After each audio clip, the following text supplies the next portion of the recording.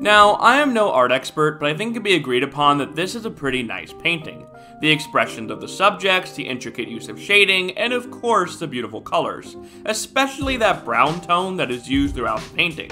I wonder how they're able to capture such a rich, earthy tone. Oh, it's dead people.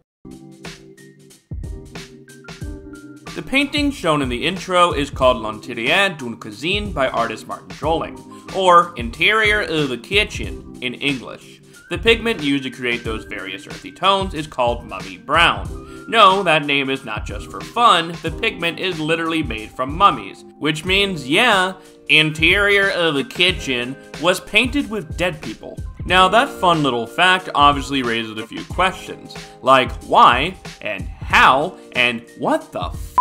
Let's start with why. Artists need paint and paint needs pigments. Pigments can be made from a wide variety of things. The key thing that makes a pigment is that it's insoluble, meaning if you drop it into water, it won't blend with the water. If it does blend, congratulations, you have a dye. Various materials have been used by artists for thousands of years. Prehistoric artists used red ochre to get, you guessed it, red. Lapis lazuli has been used by a variety of cultures to get blue.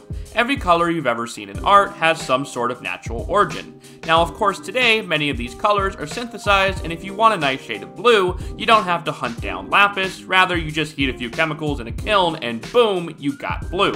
Thanks, chemistry. Now, this is a luxury we often overlook today. Many artists tend to be perfectionists. If they envision a certain shade of brown, they want that certain shade of brown. And if they have the money, they're going to shell it out for that perfect color. This brings us to the how. Europeans defiling the corpses of long-dead Egyptians wasn't something new. In fact, ever since Europeans first laid eyes on Egyptian mummies, they wanted to do weird stuff with them. Grinding mummies up into dust and consuming said dust as a medicine was a common practice between the 12th and 17th centuries. So when somebody decided to mix mummy dust with white pitch and myrrh in the 16th century, it was probably only like the 5th or 6th weirdest thing somebody has done with a mummy by this point. While editing this video, I found something neat. The word mummy comes from the Arabic mumia, which I probably mispronounced. That word originally referred to just bitumen, a type of natural asphalt that was used as medicine. Mummies just so happened to be embalmed with bitumen, which is why they were ground up for medicinal purposes. Over time, mumia stopped meaning medicine derived from embalmed corpses and started meaning embalmed corpses, and mumia eventually became mummy.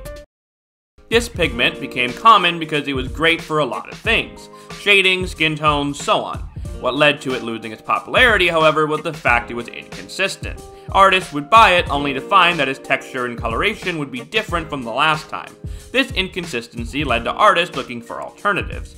In fact, most of these artists had no idea that it was made with actual mummies. It wouldn't be until the 19th century that it became widespread knowledge that the pigment was made this way. The realization disgusted many of the artists that used it, with British artist Edward Burne-Jones famously burying his last tube of mummy brown. Now, you would think that production of mummy brown stopped in the 19th century once its popularity died out, right? Well, no. In fact, it was still being produced up until the 1960s by London-based company C. Robertson, who stated they only stopped because they ran out of mummies. You can buy pigments labeled as mummy brown today, but they are, of course, synthetic. Hopefully you found this video interesting, and until next time, take care.